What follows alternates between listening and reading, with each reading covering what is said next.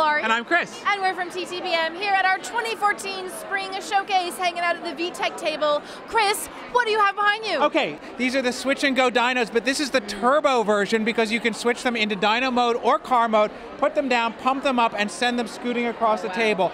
All of these have very simple transformations that kids can do very easily, turn it from dyno to car because it makes sense, and they've got different lights and sounds depending on the character.